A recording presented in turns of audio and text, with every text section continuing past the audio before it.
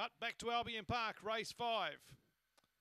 Standing by, Beauty Edition in the red, racing. Went up a little bit with the lids, but found its feet quickly, Beauty Edition, but swallowed up now by Made in America.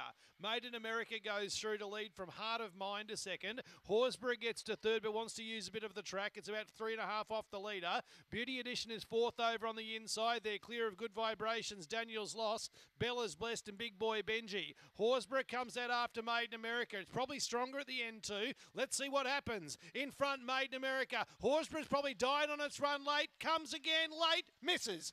Made in America by a half a length, but it was shortening near the line. Horsburgh second. Good Vibrations for late male followers third. Daniel's Lost at any old odds will get into fourth. Ahead of Bella's Blessed. Knocking up then was Heart of Mine, Big Boy Benji, and Beauty Edition. It got very tired and finished near the tail.